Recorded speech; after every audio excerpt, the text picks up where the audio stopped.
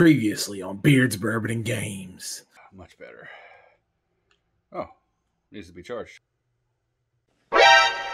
Will Mike be able to overcome this daunting foe? Find out on today's episode of Beards, Bourbon, and Games.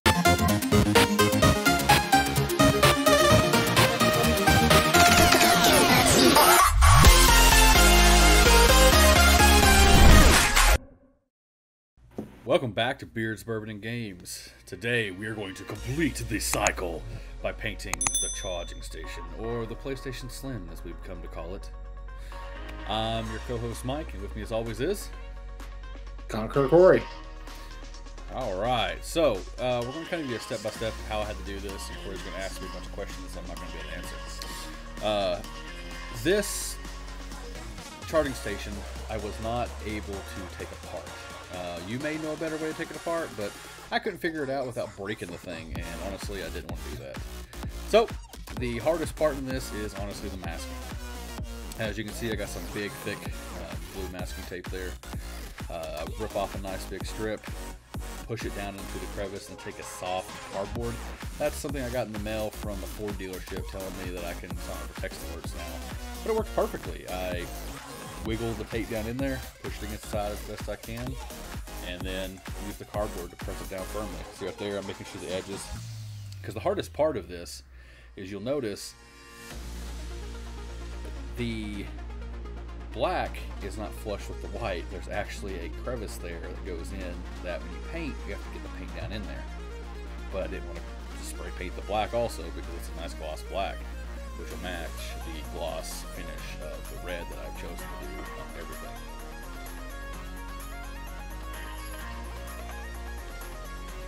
You can't tell, Mike really likes red. Just a little bit. I put some blue in there for you, Corey. That's right. That's right. I'll just rip it off later. It's okay. It gets discarded like my feelings. Whoa, you have feelings? Yes. Deep in the dark hole that where my heart should be. I recommend having a nice pair of clippers too, because you'll... I'm just waiting until Sony starts releasing multicolored accessories. I'm sure they will, and I'll be quite sad, but I'm pretty sure that's a ways off right now. Maybe we're giving them the idea to do it. I mean, they did shut down that one company that was making faceplates, which is what gave us the idea to do this in the first place. No, you'll find out. You'll find out when we start getting pelted with DCMAs or whatever they call them. Oh, that would be so bad.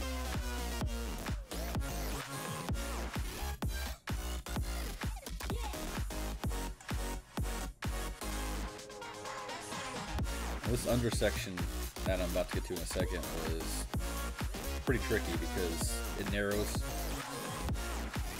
Being the PlayStation 5 Slim, it narrows pretty good there. So I had to work my way in, push it down about halfway, and then I had to cut to create the line that I needed. So I use those are really sharp clippers. They're actually meant for modeling. Not the runaway kind, the super nerdy plastic dude kind.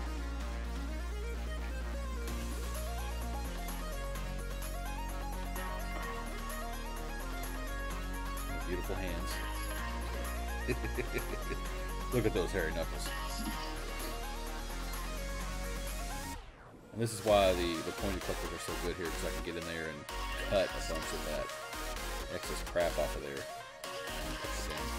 And I would imagine, even if you do accidentally expose some of the glossy black on the inside of those, I'm gonna call them pins. Probably not gonna see those. You're not. Honestly, I'm just being very careful, I guess, here. At a quick glance, you're not going to notice it. You really aren't.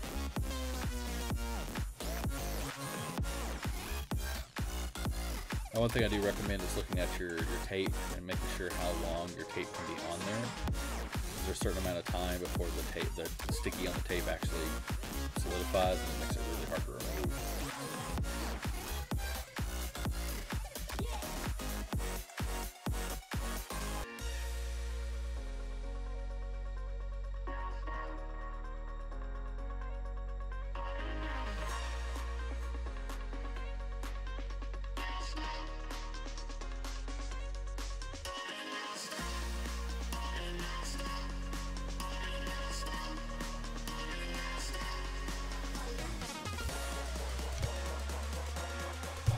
As you can see here, he's just checking. He's checking a lot of his corners, making sure everything's lining up perfect, and he's got that space between the tape and the fins. Again, a lack of a better term I have for them. This is better than what I was calling them. Side thingies.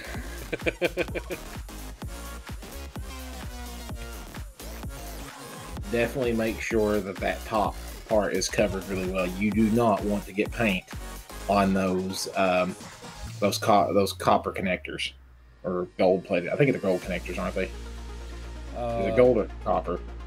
Yes, they're shiny. The shiny parts. You do not want to get paint on those shiny parts, or else you probably run the risk of bricking your DualSense charging station. Right, which is why here in a sec you'll see me actually rip off a big piece and go across the... Oh, I think right here it is. Nope.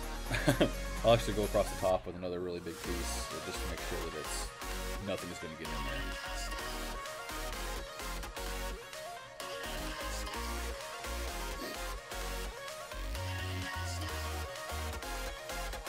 I do all this, and there's going to be a comment down below in the video. It'll be like, you know, if you turn those 90 degrees, the fins pop right off.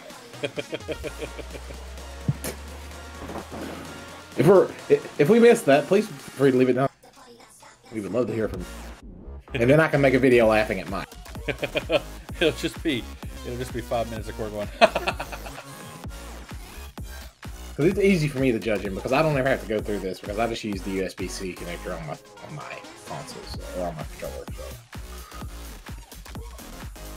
I have to say this thing is pretty nice looking. And the fact that it's got the 2 controller slots, it looks really good beside the PlayStation with the finished controller, which you'll see at the end of the video.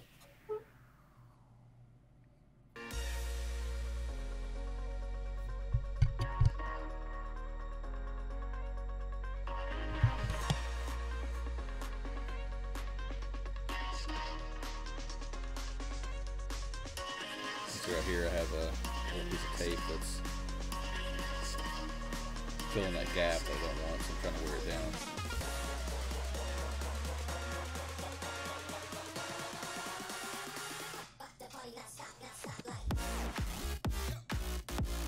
Alright, now we're ready to paint. So, first things first, just like in every other video, read your can. Read your can, figure out what you can spray, what you can't spray, make sure you get the right kind of paint. So, shake your can, 2 or 3 minutes, then test off center, which is what I'm doing right now. You'll see me spray down there. Kind of spraying off. Cover up that white that I almost painted my controller by accident. And then, especially on the sides, see where this is upright? You want to be very careful because you don't want the paint to like glob up and run down the sides. So I'm trying to use very thin strokes here. I'm not trying to cover it up too much. I'm not trying to be too pasty. It's really easy when you're painting to want to get it done fast. So take your time, multiple coats, work out really good for you. I think I ended up doing 3 or 4 coats on this. Just trying to make sure I had nice coverage, but I didn't want to put too much on at the same time so that it would dry or get too wet and actually run down there because it would just make it look terrible with a huge flat surface. A big thing is you got to make sure you get into those grooves. You'll see me come up in a sec and I'll run down those grooves. You have to get a little right there. You have to get a little close on those. Just be careful not to spray too much. You'll see at the top there that I actually had a lot of paint glob up, but that's just because when I'm throwing down one side and the other, the insides weren't bad at all.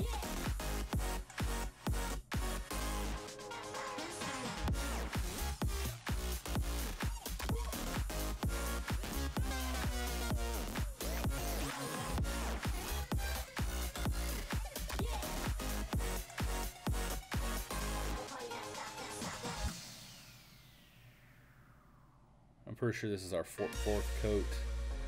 I think I may have done one off screen just because I'm sure you want to see me paint this thing the same way over and over again. But as you see, the red is starting to look really bright. It's got a really nice coverage on it.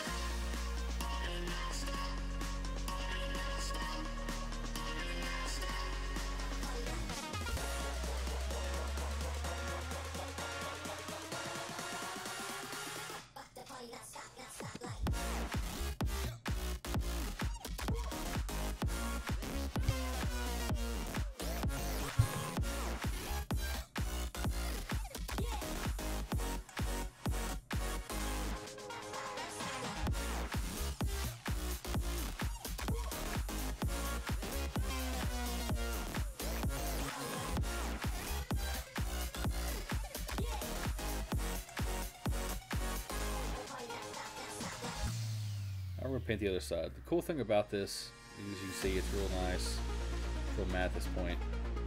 And the cool thing about this is that when you mask that top part where the extra controller plugs in, it creates a nice spot for you to flip it over. Even if it's not completely dry, you can flip it over and still paint the underside. We're going to do the same thing here. Nice thin coat multiple times. There is a rubber piece on the bottom. I just decided to paint over that. It hasn't caused me any issues yet, but if you really wanted to, you could mask around that. It just takes a lot more work.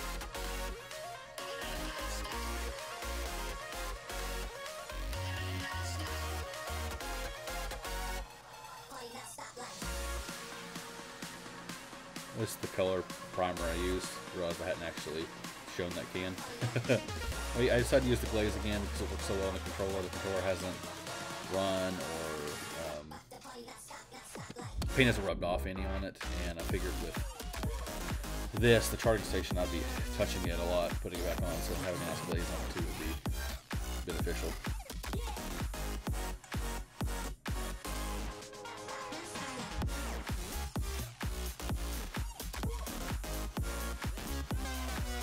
So here I'm trying to figure out a good way to flip this back over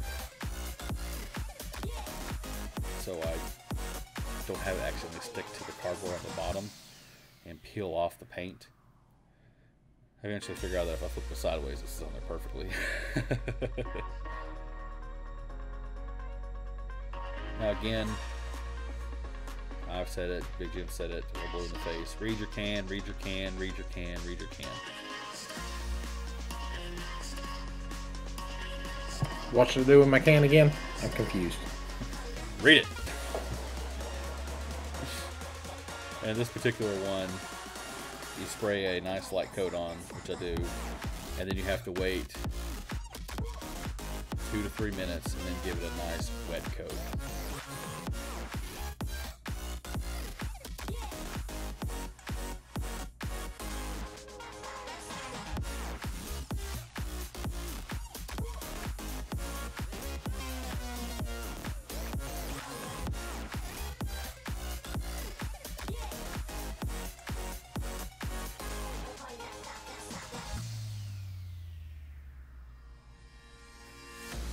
Running around all angles of the table trying to get a good angle on those pins. It's been about 2 minutes and I'm about to apply the wet coat. Other clear finishes, you don't have to wait this long with the glaze. It says wait 24 hours. I recommend waiting 48. I think I ended up waiting 36 just because I got busy and didn't go check it. But you want to give your glaze plenty enough of time to dry. You'll see the wet spot in the bottom left in front of the screen. You can kind of touch that and give you an idea of how dry it is before you actually pick up and put fingerprints in your thing. But that's about it. Pretty simple. It was probably the simplest one to paint. Took the longest prep time, but yeah. Let's roll that through